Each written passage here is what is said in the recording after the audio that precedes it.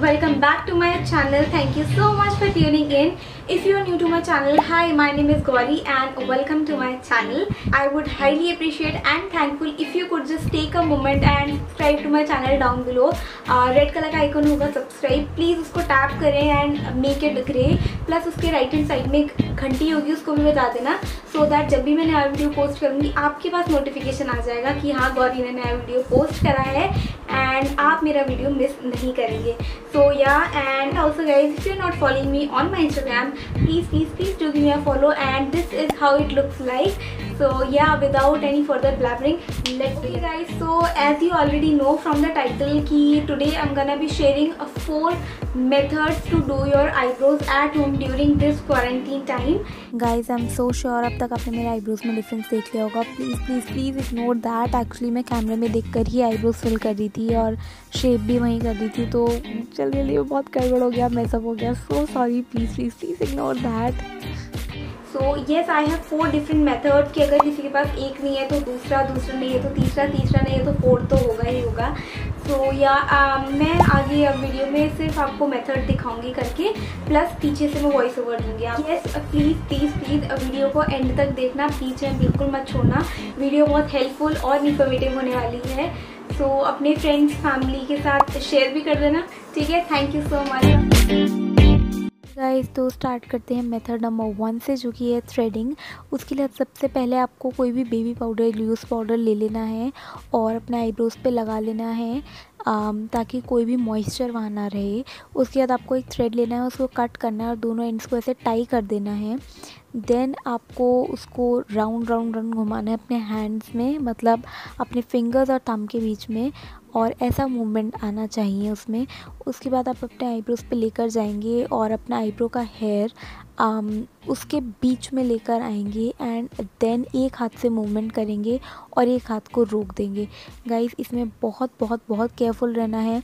ये नहीं होना चाहिए कि आपको कट लग रहा है ताकि कभी आपकी स्किन आ जाए बीच में.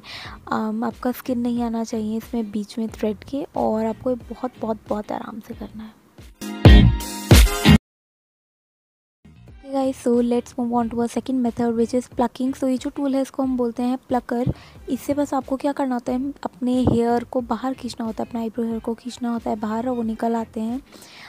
ये सबसे इजी मेथड है. आई थिंक टीनेजर्स के लिए बहुत इजी है.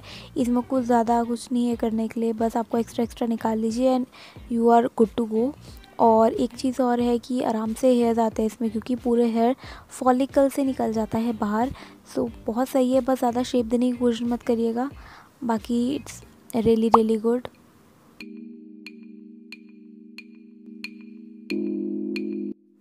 So guys, moving on to a third method which is waxing. आपके पास जो भी वैक्सिंग स्ट्रिप्स अवेलेबल हों उनको यूज़ कीजिए. मैं यहाँ वीट की यूज़ कर रही हूँ एंड मैं उसको थिन स्ट्रिप्स में कट कर लूँगी ताकि वो कंफर्टेबल हो जाए अपने आईब्रोज़ पे यूज़ करने के लिए. उसके अंदर मैं अपने पाम्स के बीच में ले रही हूँ और रब कर रही हूँ, उसको वार्म कर रही हूँ and then I will separate both the strips. फिर उसके बाद मैं एक स्ट्रिप लेके अपने आईब्रोज़ के ऊपर प्लेस करूँगी. गाइस, प्लीज़ बिल्कुल आईब्रो से जॉइन मत करिएगा, गैप देना थोड़ा सा, रब करके and then just remove it, पुल कीजिए अच्छे से. एंड जब भी रब कर लेंगे आप, उसके बाद जब पुल करने वाले होंगे अपना स्किन को स्ट्रेच दीजिएगा ताकि ईजी हो जाए आपको रिमूव करना. स्किन को स्ट्रेच करके टाइट रखिएगा. Okay guys, moving on to our fourth and the last method which is shaving your eyebrows. So ऐसे eyebrow razors आते हैं जिससे you can shape your eyebrows. Guys, trust me, I've been using these razors for I think past 1.5 years or so, and these are the most painless thing ever. You need to try them out. So yeah guys, that's all. I just filled up my eyebrows and this is how they look like now. I always fill my brows, like कुछ भी हो जाए, I need my eyebrows to be filled. Also, अगर आप लोगों को एक separate video चाहिए कि मैंने अपने आईब्रोज कैसे फिल किया है, नीचे कमेंट करके मुझे बता दो. तो I will make one video for you guys on this. So yeah, that's all. I hope you guys like this video and this was helpful for you in any way. किसी भी तरह से आपके लिए helpful रहा हो तो please एक thumbs up दे देना. So yes guys, thank you so much. अगर अभी तक subscribe नहीं किया है please सब्सक्राइब कर देना, घंटी भी कर देना. Bye, love you all.